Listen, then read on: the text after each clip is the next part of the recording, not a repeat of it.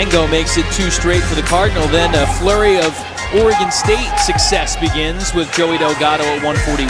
Yeah, Delgado did a great job controlling ties, and then at the end there was that desperation head carry attempt by Kel Bakersfield Nichols, and he was not able to execute it.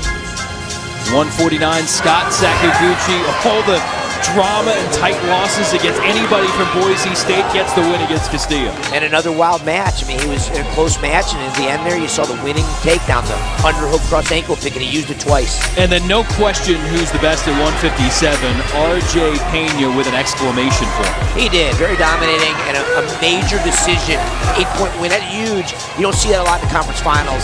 2-time Pac-12 champ.